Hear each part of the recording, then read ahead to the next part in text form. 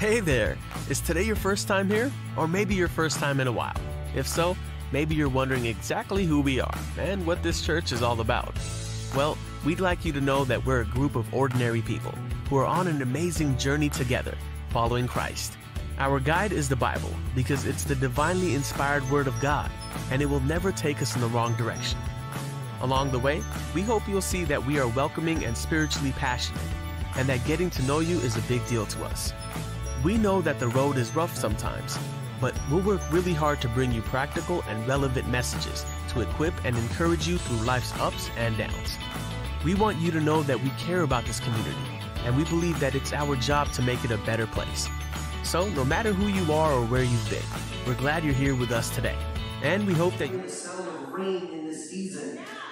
Amen. We want to move. We want to walk by faith, saints of God.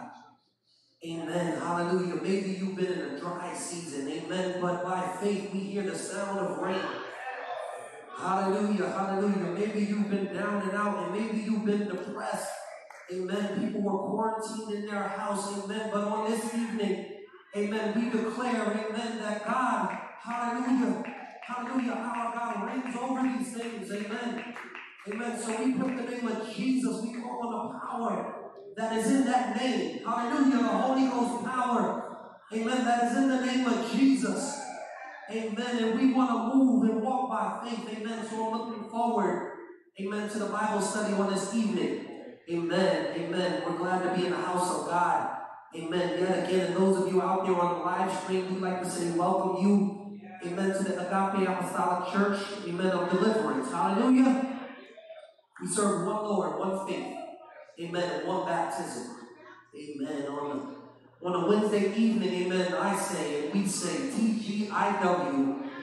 Thank God it's Wednesday. It's that, amen, halfway point in the week. Some call it hump day. Amen. We just thank God it's Wednesday. Amen. Not because it's the halfway point through the week. Amen. But we get to, amen, get together. Amen. On a Wednesday evening. Amen. And testify and hear about, amen, the goodness that is in the Lord. Amen.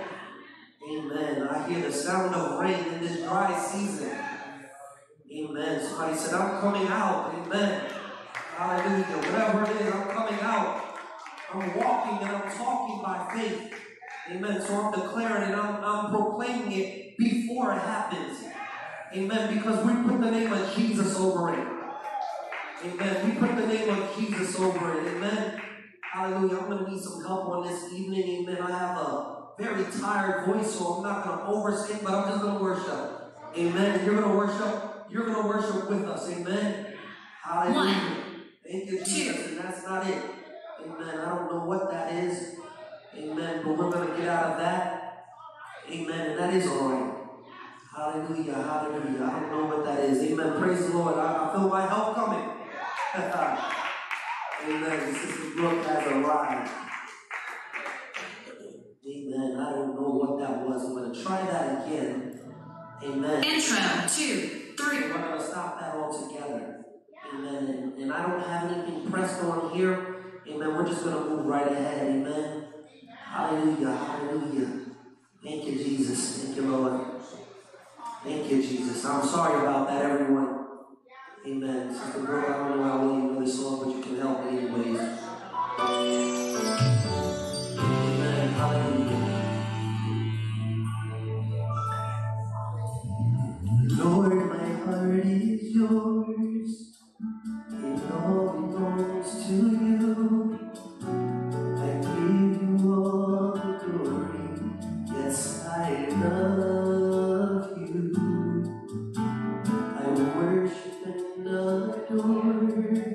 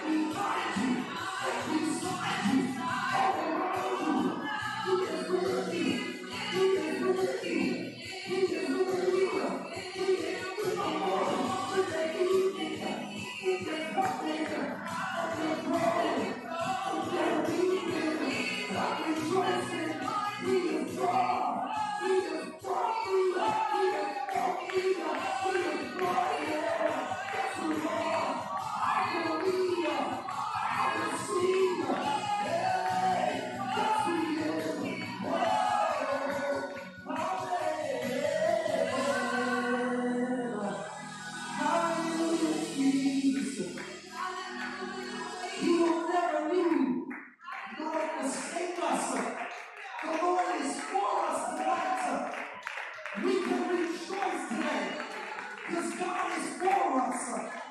Hallelujah. We bless his holy name. Somebody said, I surrender all. I surrender all. Hallelujah, Jesus. His presence is here. He is for us. He is for you. He is for you. Hallelujah. Surrounding us. Surrounding us. Hallelujah, Jesus. He knows how to keep, amen, his children. Hallelujah, Jesus. We're about to pray. Thank you, Jesus. We're about to go before the throne of grace. I'm going to ask Elder Caraway if you will come up, amen, and grab the microphone, amen, to lead us in a word of prayer. Hallelujah. I'm just so glad that God is for me. Yes, that God is with me, that he's within me. He's all around me. He's guiding. Hallelujah. He's leading. He's protecting. He's keeping. Hallelujah. He's comforting. Yes, in your weeping, he is for you. In your rejoicing, he is for you. How many know he's in touch with your weaknesses and your infirmities and your feelings? Yes, Lord God. I thank you that I serve that kind of God. And yes, God is real, for I can feel him in my soul. Amen. We're about to pray tonight. Amen. We have a few prayer requests that we just want to continue to call out. Amen. And we're gonna, this is Brother Fritz's mom, Deanna Pritchard. Amen. We're continuing to pray for her that God touches her body. Amen. Heals the tumor that is set in her liver. Amen. Hallelujah. We want to continue to pray. Amen. Hallelujah. For Steve and Cora Leisenfelder. Amen. With the loss of their 27-year-old son. Amen. So we want to continue to pray for Steve and Cora and the rest of their family. Amen. We want to continue to pray. Amen. For James Johnston, has brain cancer and he's in hospice. So we want God to just touch his soul. Amen. If God wants to, he can save. We want God to have his way. Amen. And we want to continue to pray for Joanne Jacobs. Amen. For pancreatic cancer. And she's on hospice. Amen. And hallelujah. Amen. We want to thank you. We want to pray for Sister Petra and family. Amen. For bereavement. Her brother passed away. When did you say? When? Last week, her brother passed away. Amen. So we want to pray for Sister Petra as well. Amen. Any other unspoken prayer requests? Can we acknowledge by raising our hands? Amen. We thank God because he is for us. Amen. We're trusting and believing, amen, that God, amen, can fix it and will fix it. Amen. And we proclaim tonight by faith. Amen. I don't know what we've been going through and thinking about before, but on this evening, amen, we're crying out, amen, to God by faith. Amen. Believing, amen, that he's going to deliver. Amen. Hallelujah, hallelujah, hallelujah. Thank you, Jesus. He is for us. He is with us. He's before us. He's behind us. He's all around us. Blessed assurance, Jesus is mine. Oh, what a foretaste of glory. Hallelujah, glory to God. If we can just bow our heads, those of us that are looking on the live stream and those of us that are here, close your eyes and meditate on the name of Jesus. The church needs help today. The church of God needs help today. Lord, in Jesus' name, we thank you. Thank you, O Lord, for your kindness and your keeping. Thank you, Lord God, for your patience and your forbearance. Thank you because you know us inside and out.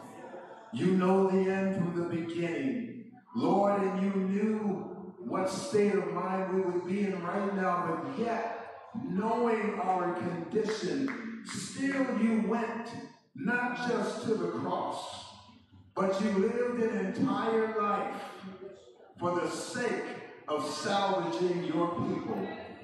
Not only did you bear the stripes, not only did you tolerate the mockery, but Lord, you knew where we would be right now, and yet you loved us.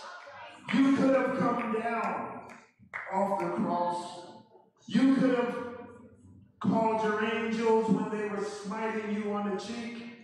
But with every blow and with every lash of the whip, one of our faces came before you. And you said, I will stay here for them. Lord, we thank you. Lord, we thank you. Lord God, in Jesus' name, because of your great love that you've shown and how you continue to keep, continue to deliver, continue to make ways, continue to heal. Lord, we're facing a great darkness. Lord, evil is all around us, but the light of the Lord is within us. And the light shines brighter than any darkness can shine. Lord, we thank you for this period of time that we're in. Lord, because we will see your glory for ourselves. When we reflect on the word of God and the miracles that happen, we will see those miracles happen again. We will see the dead raised and the blind see, the deaf hear, and the mute talk. We will see salvation happen in a grand way. Lord, we're grateful. Thank you for keeping us through this period of COVID. Thank you for keeping our minds, oh Lord, keeping us from depression, keeping us from suicide, keeping us from giving up, giving in, giving out, throwing in the towel and walking away. Thank you. Lord, you did not allow the virus to affect anyone in our midst. Truly 1,000 will fall at thy side and 10,000 at thy right hand, but you didn't let it come nigh our dwelling. Thank you. You kept us saved and unsaved alike. Lord, you kept our unsaved relatives because we placed them on the cross and said, Lord, have mercy. And you had mercy. Thank you. Hallelujah. Thank you. Lord, speak to us. Wake up your church. Wake up your people. Lord, don't let us stay asleep and be overtaken by the adversary. Lord, wake us up. Shake us, break us, whatever you've got to do. But Lord, help us to be saved in this time. Father, we're praying, oh God, that you make us to stand, and having no one to stand, let us stand, oh God, and be true soldiers in the army of the Lord, fighting a good fight of faith and laying hold into eternal life. Lord, we pray, oh God, that you resurrect our souls within us, and let us stand, oh God, proclaiming the name of Jesus, walking forward, not looking backward, but gaining our ground as we go, because you don't have any coward soldiers in the army of the Lord. Father, we pray right now, infuse us with your power. Give us your mind. Help us to have your courage. Help us to stand still and see the salvation of the Lord. My God, raise up an army unto you. Let us praise your name, Lord God, in Jesus' name. Have your way in our lives. Help us to submit and say, not my will, but thy will be done. Lord, help us to cast down every imagination of false security and help us to be pleasing in your sight.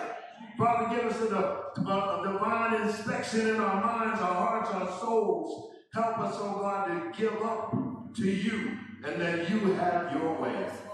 Lord, we pray that you bless every prayer request that was mentioned. Meet their needs according to your riches and glory. Save souls, O Lord.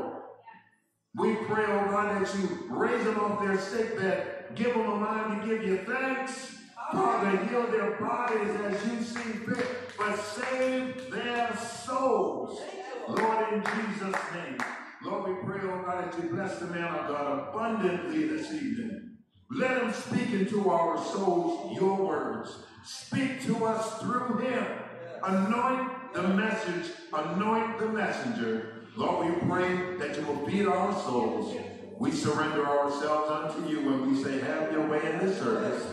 In Jesus' name we pray. Amen.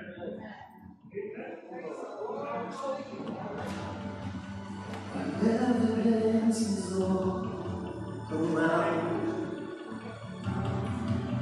The Spirit of the Lord is here.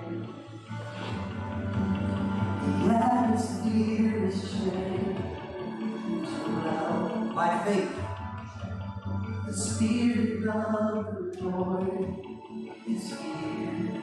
The evidence is all around. By faith, evidence is all around.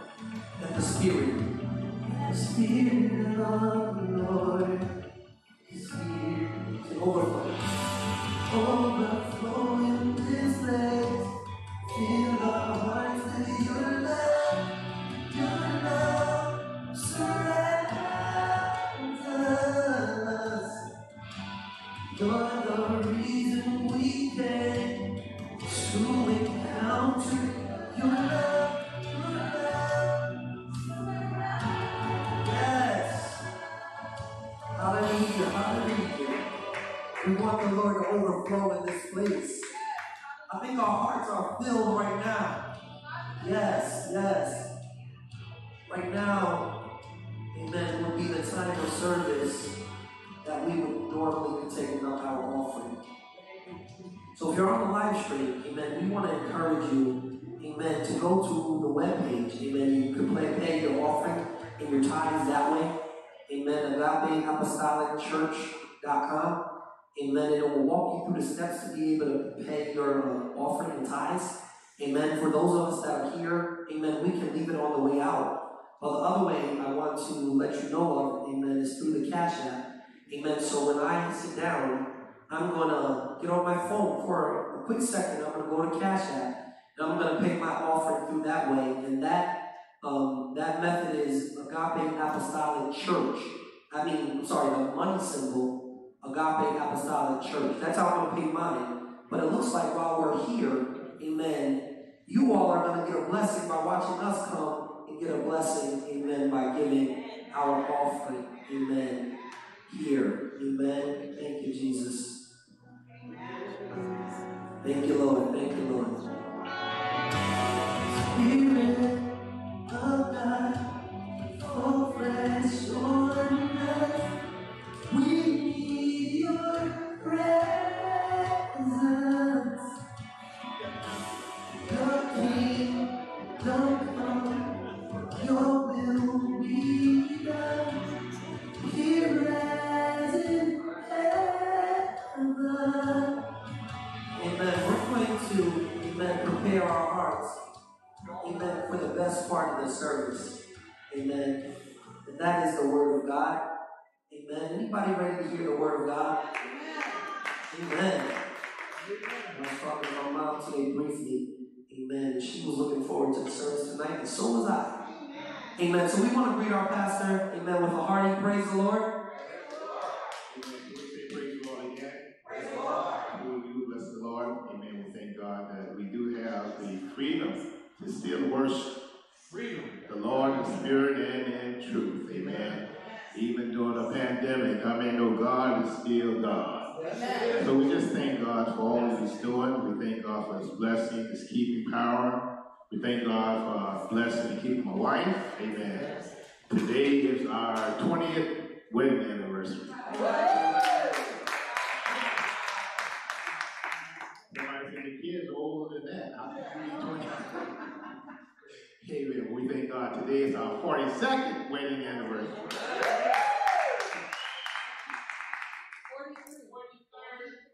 We got married in 78. We got married in 78. 78 and 42 is 20. Your last anniversary. All right, well, anyway, we somewhere between 42 and 43. I said 42, she said 43. Amen. But nevertheless, we just thank God. Amen. Truly, God is good. Can we say praise the Lord? Amen. We thank God for all of you that are here tonight. We thank God for those that joined us on the live stream.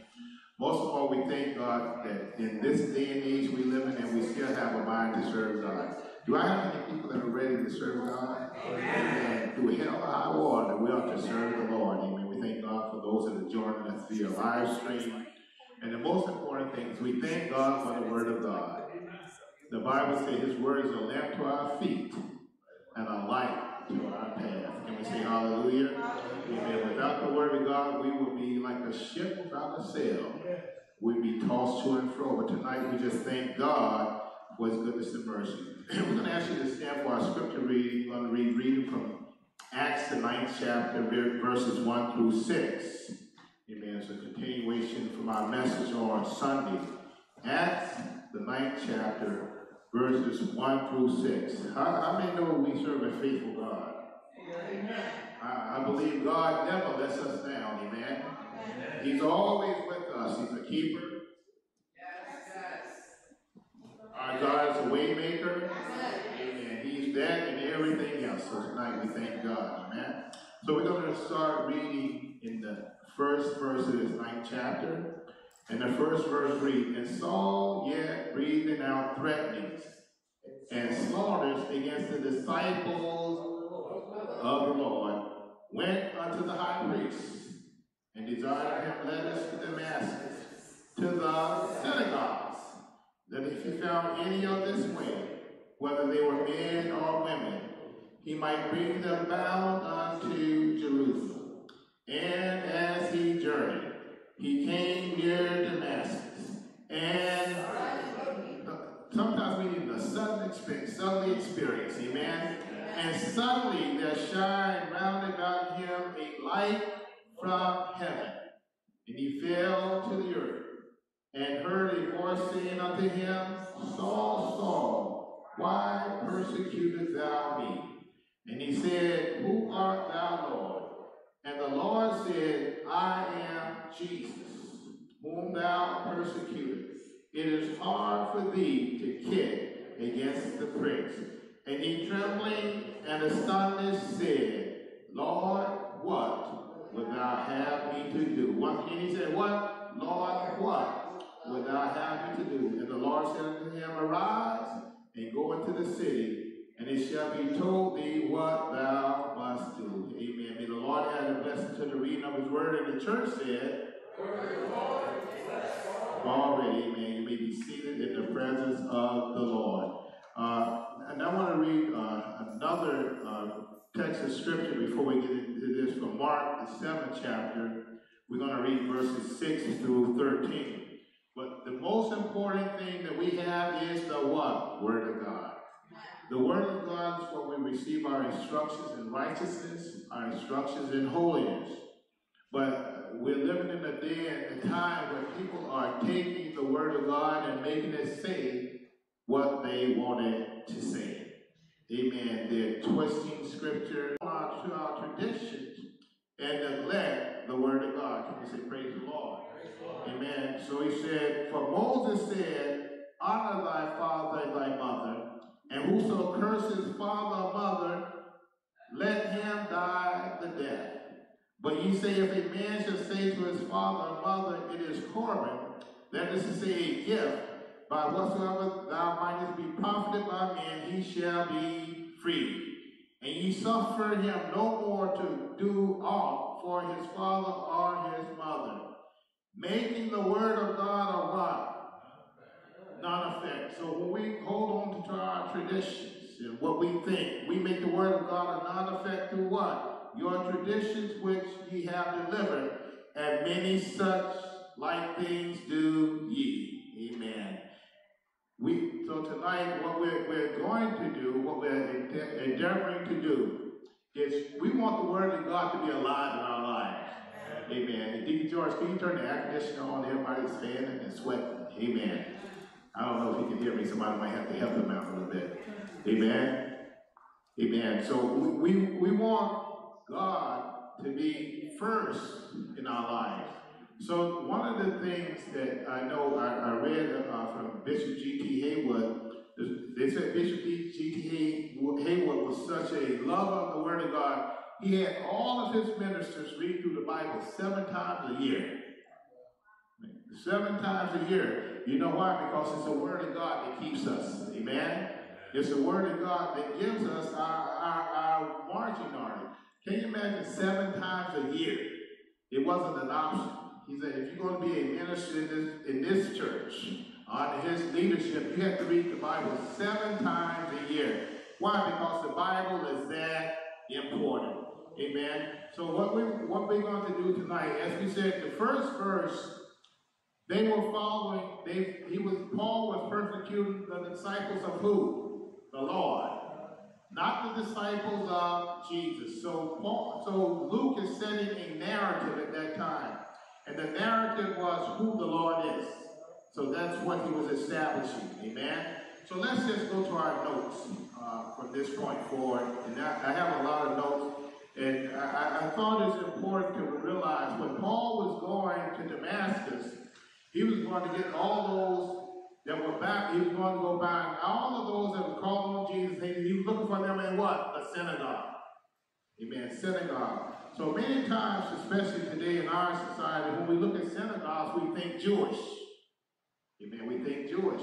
Well, when Paul was going to the synagogue, he was going after those that were following the way.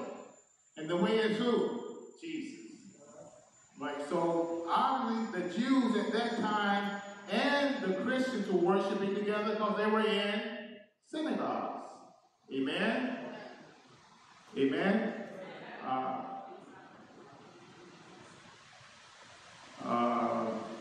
Amen. At this time, can you just sing a song for 1 second? Just sing a congregational song. Give me 1 second. Any congregational song? Amen. I just have to fix some of our technical difficulties. Excuse me. I don't know if we're on anyway.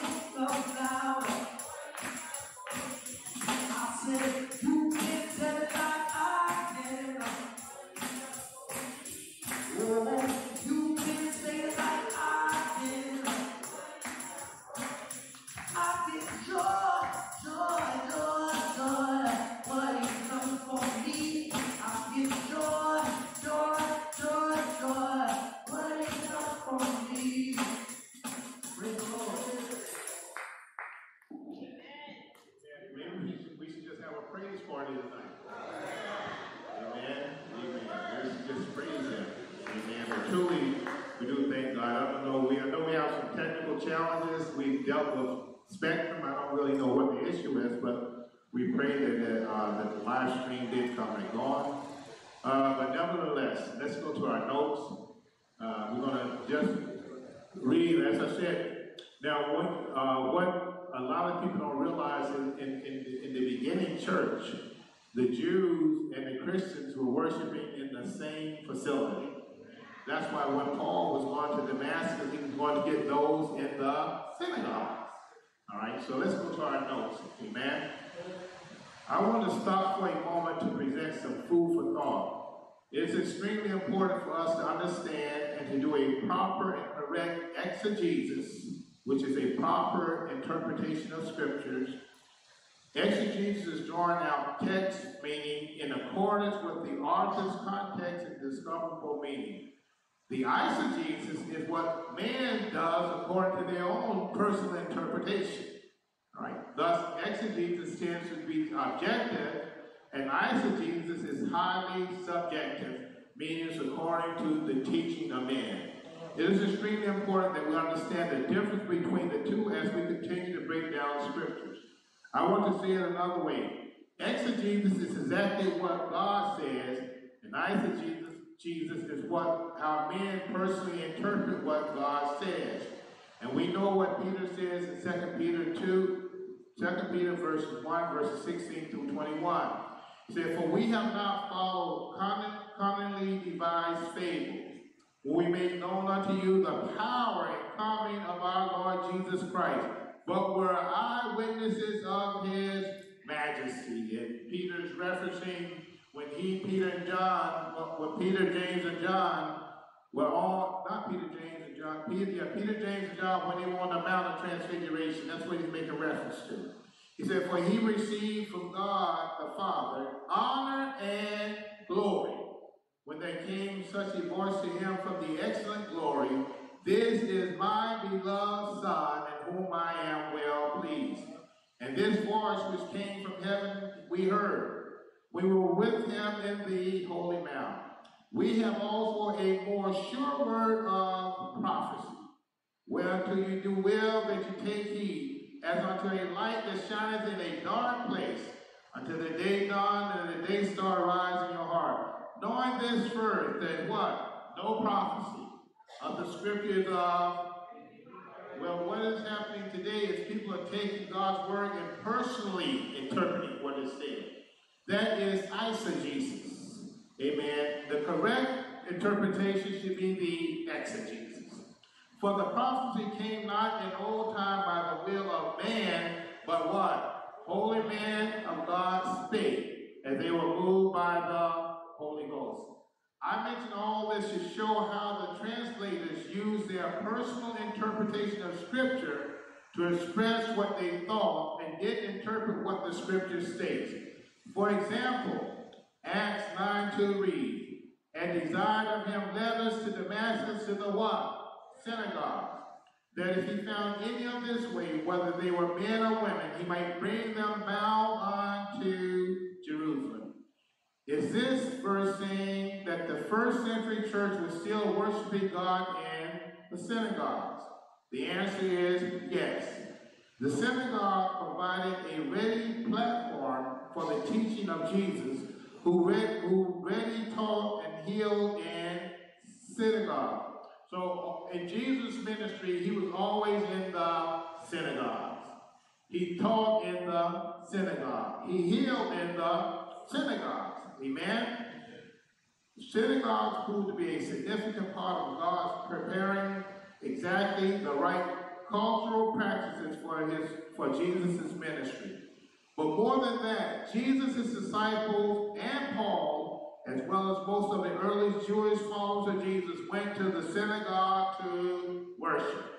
Right? So what I'm trying to show you, we're going to establish something, because what the translators have done is they've taken and made the synagogue apply to the Jews, and they made the church apply to the Christians.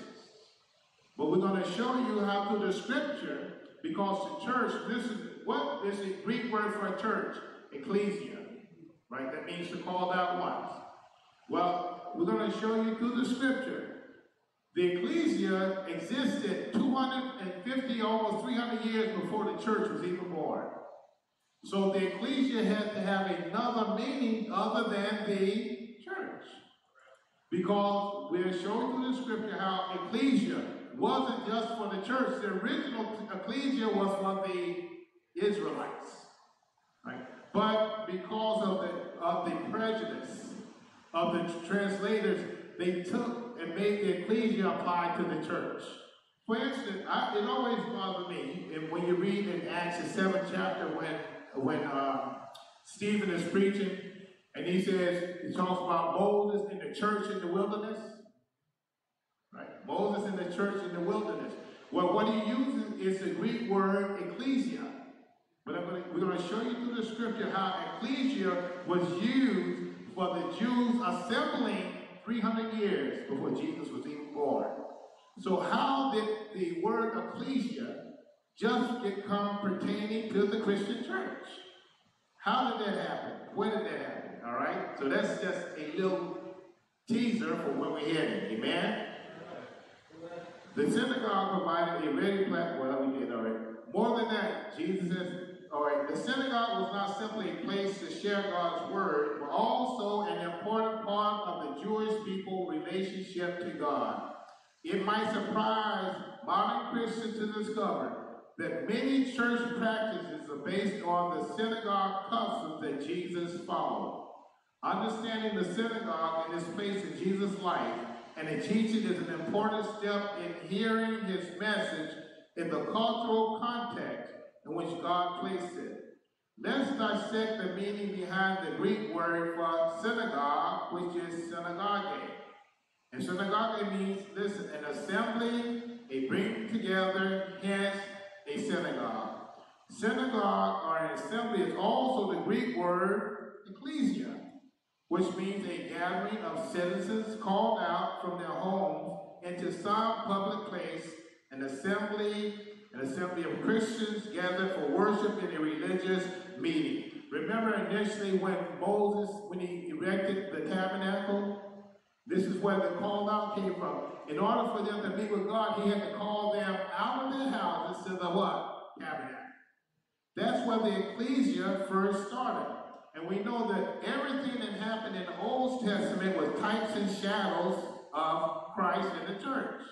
So when he called them out, they never worshiped. So when we went over to, when we were in the early in Genesis, that when they set up the tabernacle, it's amazing how God ordained it so that all of the tribes were set up in the order so they formed a cross. When the tribes were set up, they formed a cross with the tabernacle. You remember? I don't know if you all remember that earlier teaching. Amen. So what God did is he called them out of their homes to the tabernacle. That was the ecclesia. That was the calling out. They did what? They assembled. So keep that in mind. Amen. Synagogue or an assembly is also the Greek word ecclesia, which means a gathering of citizens called out from their homes into some public place, an assembly. An assembly of Christians gathered for worship in a religious meeting. Assembly has its origins in the Old Testament. The first time it is used is in Exodus, the 12th chapter and the 6th verse. Now I know we're supposed to be doing, our message is supposed to be, Lord, right? We're supposed to be, our message is supposed to be what? Lord, what do you want me to do? But what I'm saying is, in order for us to know what the Lord wants us to do, we need to understand what was happening and how it was happening. Amen. We like to just jump right to messages and we skip over because of what we've been taught through traditions. Amen. So it's so important that we don't just live by traditions, but we need to live by the word of God. So Exodus 12:6, he said, and ye shall keep it until the 14th day of the month, and the whole assembly. Now, the Hebrew word for assembly is kahal, means assembly, congregation, an organized body of for religious purposes. That's the same thing that we get for the word synagogue. All right? For religious purpose, called out people who assemble together. So they did, of the congregation of Israel shall kill it in the evening. The topic becomes more interesting when we look at how these words were translated into Greek in the Septuagint. have you all read the Septuagint? And try to, what is the Septuagint? Or what is the, you ever see the LXX? Right. We're gonna, in the Septuagint, well, let me just read it. We'll do it here. Let me shed some light on the Septuagint before we continue. Around 250 BC, Ptolemy II asked Eleazar the high priest to translate the Hebrew text of the Law of Moses, which was the Pentateuch, Genesis, Exodus, Leviticus, Numbers, and Deuteronomy, into Greek in order to provide the Library of Alexander with a Greek translation of the Hebrew law. So the Septuagint, what they did is they translated from the Hebrew to the Greek. This was 250 years before Jesus was even born. Almost 300 years before the church was established. So keep that in mind. Amen? In the Septuagint, Kahal is sometimes translated from Hebrew into Greek as synagogue. But other times it is translated as ecclesia.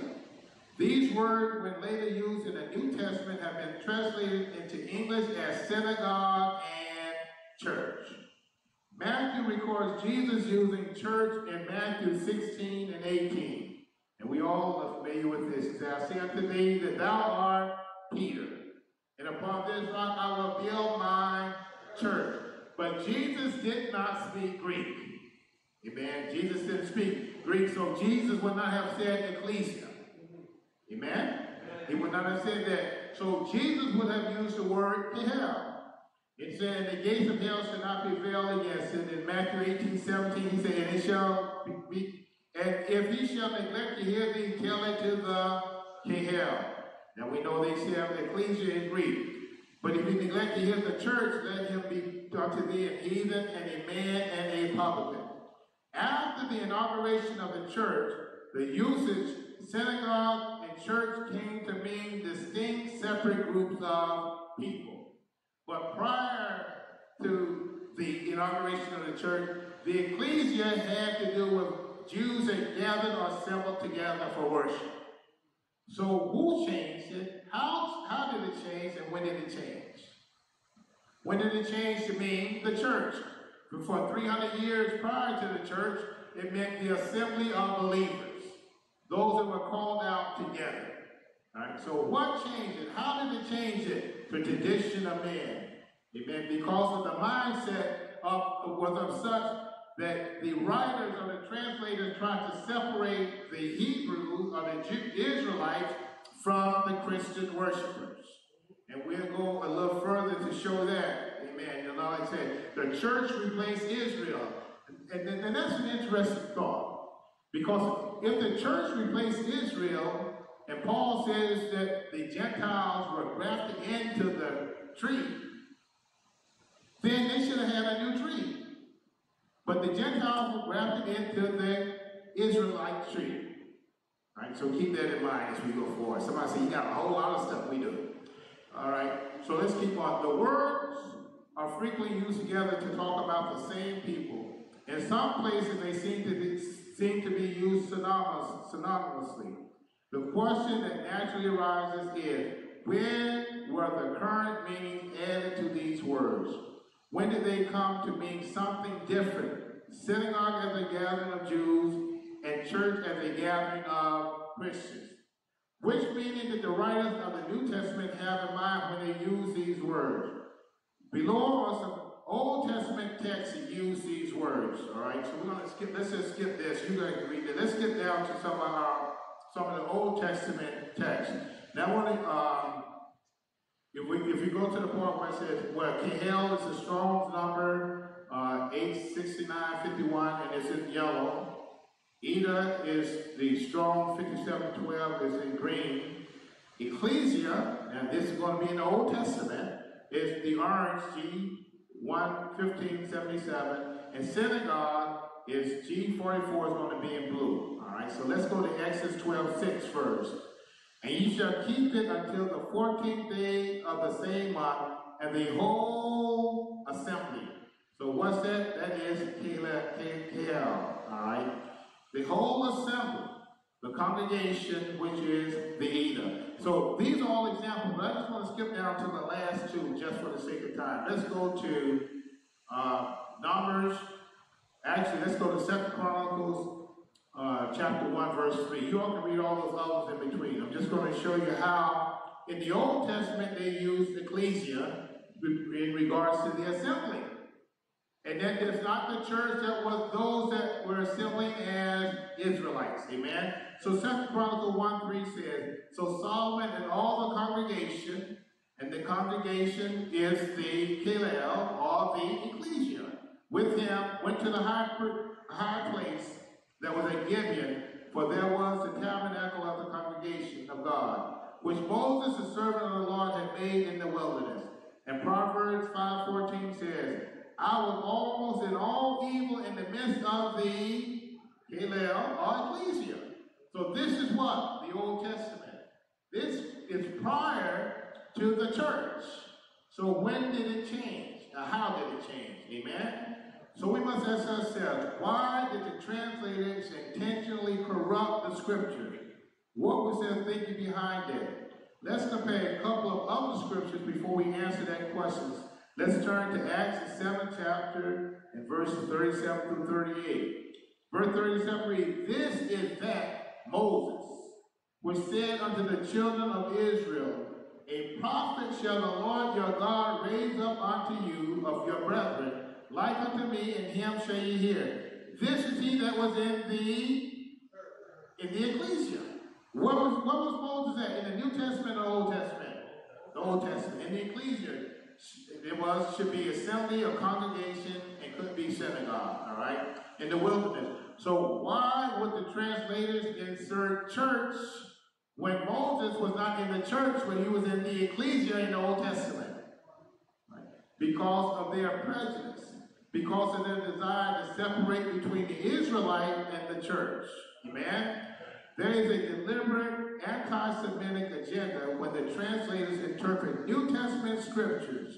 We know reading Galatians 6:11 through 16, that the church is what? The what? Israel of God. Amen? And this is Galatians 6:11 reads, ye see how large a letter I have written unto you with mine own hand, as many as desire to make a fair show in the flesh. They constrain you to be circumcised, only lest they should suffer persecution for the cause of Christ. For neither they themselves who are circumcised keep the law, but desire to have you circumcised, that ye may glory, they may glory in your flesh. But God forbid that I should glory save in the cross of our Lord Jesus Christ, by whom the world is crucified unto me, and I unto the world. For in Christ, in who? Christ. Jesus neither circumcision availeth anything, nor uncircumcision, but a what? If any man be in Christ, he is a what? New creature. All things have passed away, and all things have passed away. So as many as walk according to this rule, peace be unto them, and mercy, and upon thee, Israel of God. I wanted to explain this so that we can try to study the Word of God without accepting the anti-Semitic agenda that the church has replaced Israel. The church hasn't replaced Israel, but has been grafted into the olive tree. If we compare in Romans 11:13 through 25, it reads, for I speak to you Gentiles, and as much as I was the apostle to the Gentiles, I magnify my office. If by any means I may provoke to emulation them which are my flesh, and may save some of them. For if the casting away, now listen, if the casting away of them be the reconciling of the world, what shall the receiving of them be but life from the dead? For if the first fruit be holy, the lump is also holy. And if the root be holy, so are the branches. Remember, Jesus said, I am the vine, and ye are the branches. Except you abide in me, he said, you can do nothing. For without me, you can do nothing. So we're still making reference to the branches and the vine. And if some of the branches be broken off, if what? Some of the branches be broken off, and thou being a wild olive tree, were grafted in among them. That does not seem like a separation. You say you're being grafted in what? Among them and with them, partakers of the root and the fatness of the olive tree. So God did not replace the tree, but he grafted the Gentiles into the tree, right? Into the olive tree. Amen? Thou must say then, the branches were broken off that I might be grafted in. Well, because of unbelief, they were broken off. And thou standest by faith. He said, now be not high-minded, but what? Fear. For if God spared not the natural branches, take heed lest he also spare not thee. Behold, therefore, the goodness and severity of God unto them which fail severity, but toward thee goodness, if thou continue in his goodness, otherwise thou shalt be cut off. And they also, if they abide not still in unbelief, shall be. So he said they shall be grafted in. What? We're talking about what? One tree. Amen? For God is able to graft them in again. So they were unbelievers, but if they believe, he grafted them in. So who's in the tree? The Israelites and the Christians. Right? Because we are grafted into the olive tree. For thou wert cut out of the olive tree, which is wild by nature, and were grafted contrary to nature into a good olive tree. So we're going into the what? The same tree. The same tree that the Israelites were cut off of, branches were cut off of, we're being grafted into the what? The same olive tree. How much more shall these, which be the natural branches, be grafted into their own olive tree? So God did not separate the trees. He said we're being grafted into the tree. Now if they become believers, they come back into the tree.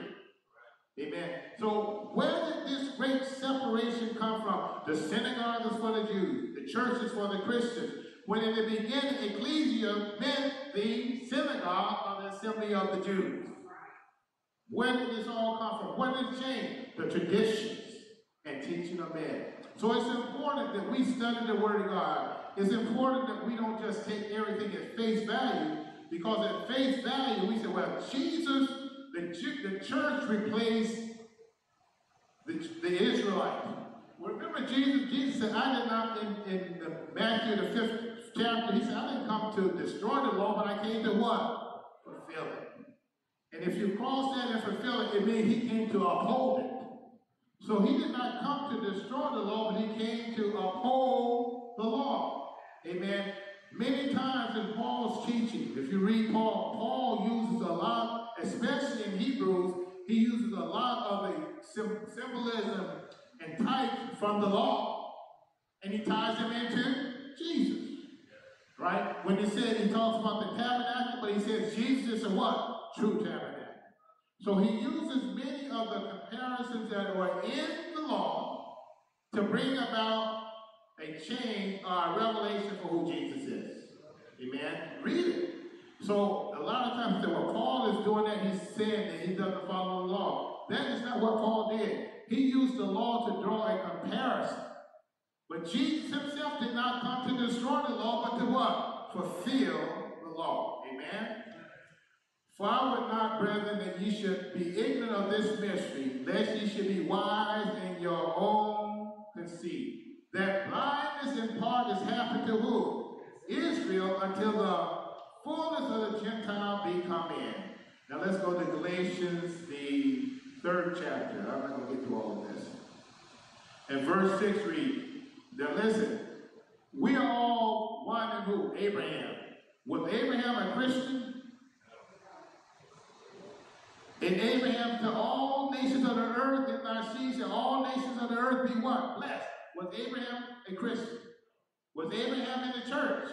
So how can we be blessed in faith with Abraham? If there's a separation or distinction. Amen? So Galatians 3:6 reads, even as Abraham did what? Believe God, and it was accounted to him for righteousness. Know ye therefore that they which are of faith, the same are, was Abraham in the church. No. So if Abraham wasn't in the church, how can we be the children of Abraham? Amen. When Abraham was a Hebrew. So how did we do it? It's by faith. Amen. Abraham lived by faith. Romans the 4th chapter talks about the faith of Abraham.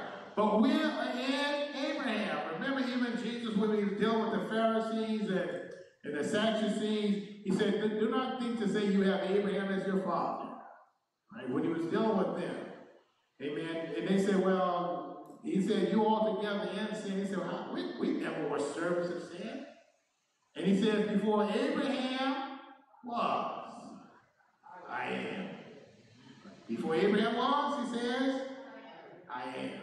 So what I'm saying is this. When it comes to studying the Word of God, we cannot study the Word of God based on the prejudices, based on the traditions that we've been taught. Because we completely separate. And a lot, I was studying a lot, especially the Messianic Jews. They was like, everything in the church is a type of what happened in Israel. So why is the church saying that God replaced Israel? And they're Christians now, they're saved. Because the culture, it's important that we understand culture to understand God. Amen? Let's keep going. It says, the scripture foresaid that God would justify the heathen through what? Faith. Preached before the gospel unto Abraham, saying, and thee shall all nations. But how can we be blessed when Abraham wasn't in the church? By faith. If Abraham believed God, then it was imputed unto him for righteousness. So that they which be of faith are blessed with faithful Abraham. Let's get down to verse 14. That the blessings of Abraham might come upon the Gentiles through Jesus Christ. That we might receive the promise of the Spirit through what? Faith. He said, brethren, I speak after the manner of men. Though it be but a man's covenant, yet if it be confirmed, no man, listen, you cannot make the covenant void. The same promise, the same covenant that God established, he said you cannot make that void, and you can't add there too. Now to Abraham and his what? Seed were the promises made. He says, not unto seed as of many, but as of one, and to that seed which is Christ. And this I say, that the covenant that was confirmed before of God in Christ, the law, which was 430 years after, cannot disannul that it should make the promise of non-effect. And I just want to go through these last couple of verses here. Let me go through these last couple of verses, if you all don't mind. I know I'm over time, but let me do this. So Matthew 5:17 reads, think not that I am come to what? Jesus said, I did not come to destroy the law, but I came to do what? To fulfill it. Verily I say unto you, till heaven and earth pass, one jot or one tittle shall not in no wise pass in what? The what? Law until all be fulfilled. Right? So we're taught today that the law, the things of the law has nothing to do with the church today. Well, wasn't the commandments part of the law? Don't we keep the commandments? Amen. So there is no separation. Now, listen, we know that you have to be baptized in Jesus' name and filled with the Holy Ghost. We do know that's true. Right? But we did not replace Israel. Paul asked the question, he said, has God cast off his people forever? He said, what? God forbid. Amen. So we did not replace. The only thing is, because we have the faith of Abraham, we were grafted in as a wild olive branch. But God's covenant is still with his people. Can you pull up Jeremiah 32? Let me see something. I got to look at it right quick. Jeremiah 32nd chapter. Let's go over this. For those that said that we have replaced Israel, and I've been studying this for a while. I said, it's kind of interesting that we replaced Israel when the Bible said we were engrafted into the same tree that Israel was in. Amen? But let me read in the 32nd chapter of Jeremiah. Let me just read this quickly. I just got to find it. Give me one quick second, please. I think it's the 32nd chapter. Hold on. This is not, let me see, the covenant. When he tells, he said, the only way I'm going to break my covenant is Israel if you can break the covenant of day and night. Do you all see that in anywhere? Great stretched out arm, mighty God. Hold on one quick second. I thought it was in the 32nd chapter. And therefore God. I don't see it, but I'll find it long for next week. It's probably in there. I'm probably just looking over that teaching face bell. Well, he says concerning his covenant with Israel, he said the only way that my covenant with Israel will be broken is if you can break the covenant between night and day. He said that's the only way my covenant will be broken with Israel. So if his covenant can never be broken with Israel, how did the church replace Israel? It's when many of the Israelites are believing Christians. Amen. Those are the things we have to really consider. So I'll try and find that for you next week. All right. He said the only way I will ever break my covenant with Israel, and that's why the only ones of us that can call him Lord are those that have a covenant relationship with God. So that makes him our Lord, our Yahweh, our Jehovah. If you don't have a covenant relationship with him, then you only know him as Elohim, as a creator. You don't know him as your Lord. Amen? 33, what is it?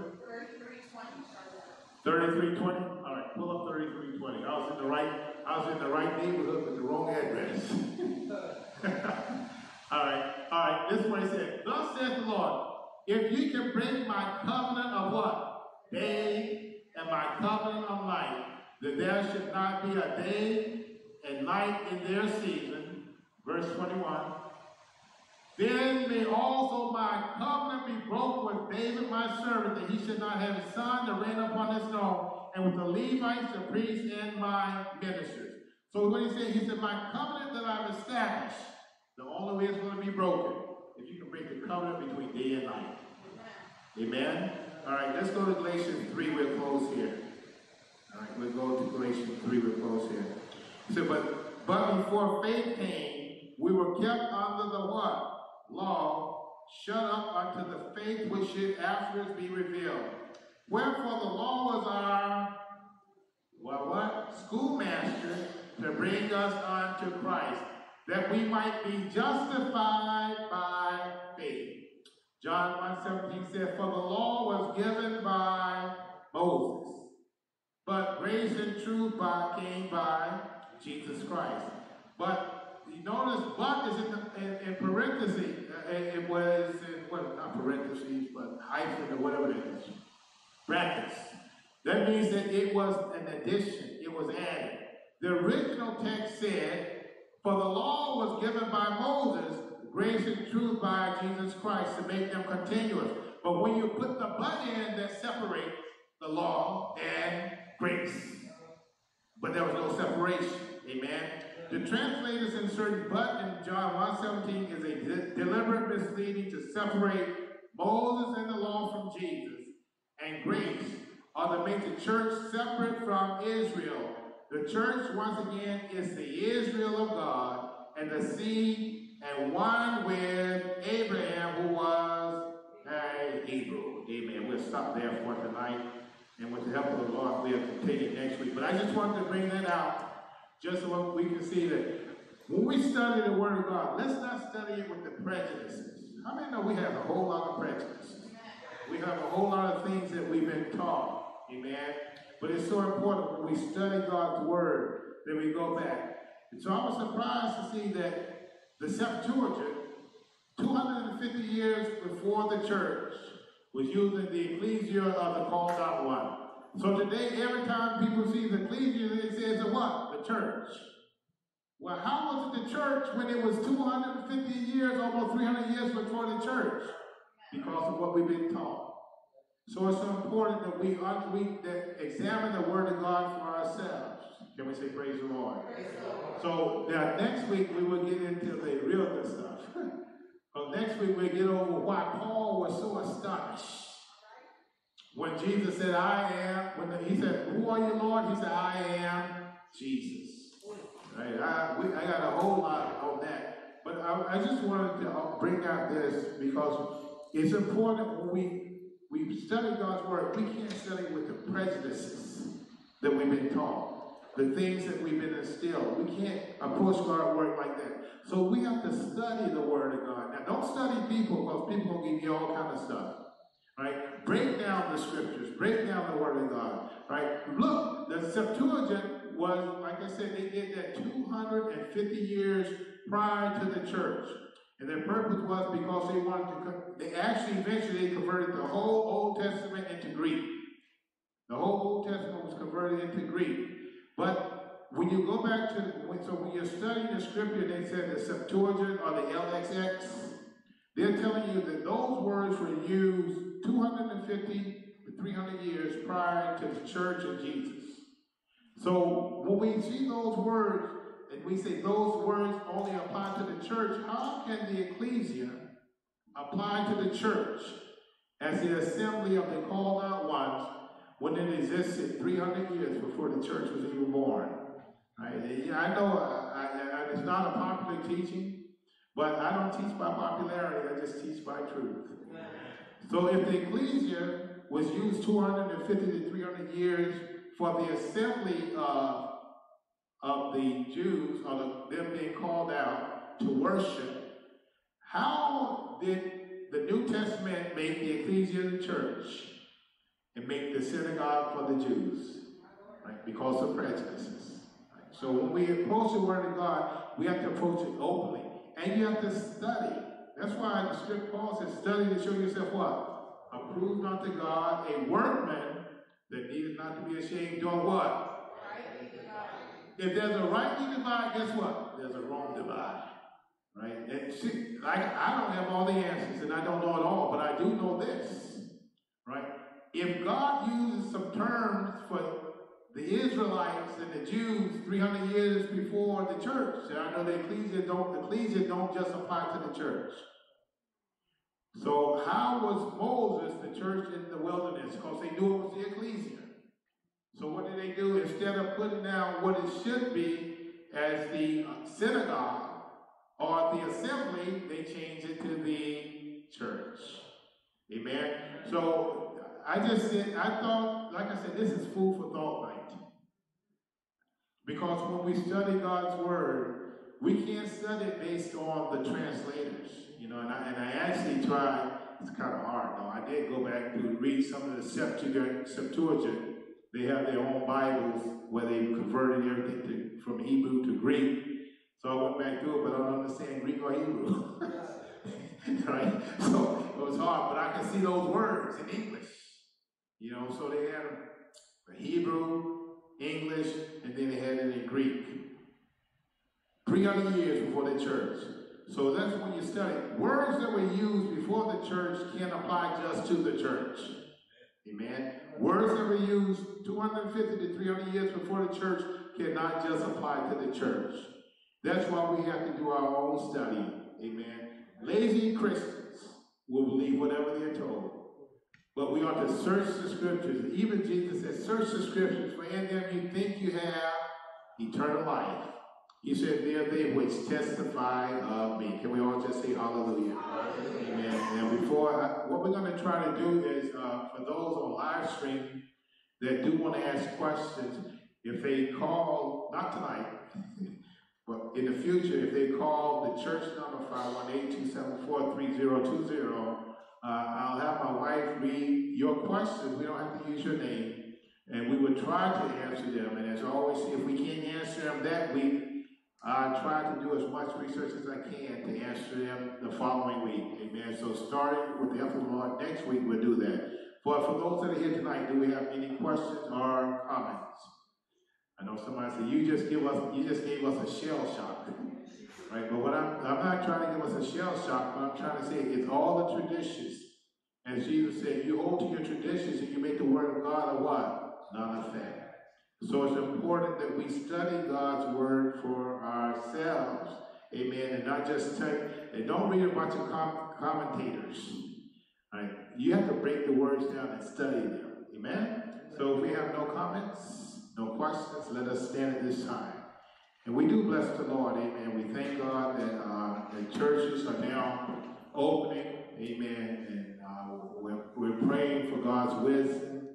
We're praying for the mind of God, that as churches are opening, we do it according to the mind of God. Amen? It's so important that we want to do what is pleasing to the Lord. And do we have anyone that have any prayer requests?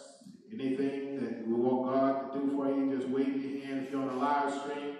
If you want to wave your hand and touch the screen, God knows what things we have need of before we ask. And we, as a Christian and body of believers, we really need to pray for some of this law decisions that are trying to be made. They're trying to pass this bill H6666.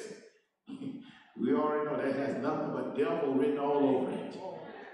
I think that, Sister Brooke, is that the one for the mandatory vaccinations all over? I forget which one that is. I'm not sure. I know that was in they made that in Congress and the Senate. Bill H.R. 666. When the Christians see that, we automatically know that's what? Evil. Yes. Amen. And they're trying across this nation to force mandatory vaccination. Actually, I shared an article from Virginia about them talking about making it mandatory that every child has to be vaccinated with the COVID vaccination before they could go back to school.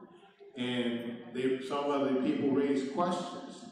And you know what one of them said? They said, it's all right to lose a few kids for the better good. What do you mean? What do you mean it's okay to lose kids? They're already predicting that kids are going to die from this COVID vaccination. You know? So we just have a lot as Christians to pray for. We know these are the last and evil days. But how many know we do trust and believe God? So let us pray. Heavenly Father, oh God, in the name of Jesus. Lord, first of all, we thank you for your mercy, your goodness, and kindness. Oh God, we thank you that we still have a mind to seek and to serve the Lord in the land of the living. Oh God, we ask you to continue to order our steps, for we realize that the steps of a good man are ordered by the Lord. So Lord, we say order our steps, and we ask you to order our steps through your word. Lord, we ask you to bless us as a church worldwide to become more unified. Lord, bless us as a church worldwide to pray one for another, to lift each other up in prayer. Lord, the walls of division that have divided us for years, Lord, we ask you to tear down those walls. Lord, help us to come together on the same common ground. Lord, we don't have to believe exactly the same, but we know there's only one God. So, Lord, help us to act in accordance to the one God. Lord, we thank you for Mother Carmen and our blessed continual progress. Lord, we ask you to continue to touch her. Oh, God, we ask you to continue to strengthen her. Oh, God, now we pray for the leaders across our country, the president and all those. Lord, those are first responders. Lord, those in the law enforcement. Lord, we ask you to bless. Oh, God, we ask you to intervene. Oh, God, we ask you in the name of Jesus to make things so that they may be well with our people. For you say our authorities are there for the good. That the authorities that are ordained by God so that we can live a godly and a peaceable life. And Lord, we just ask you to have your way. Oh God, we continue to lift up the families that are struggling financially, oh God, across this nation and across the world. Lord, we lift up all those families that have been infected and afflicted by the COVID virus, oh God, those that are still fighting recovery, those that have been bereaved, we lift them up even now. And Lord, we ask you as a church of God, bless us. Lord, unify us. Help us to mind the same thing, to say the same thing, and to think the same way. And Lord, as we prepare to leave this place, but never thy presence, we ask you to go with us. And Lord, we ask you to touch the heart of every person that desires change. Lord, those that desire understanding, bless them. Oh God, we ask you for a spirit of unity. And for this we thank you. Can we all say in Jesus' name? Amen. And God bless you all. Hallelujah.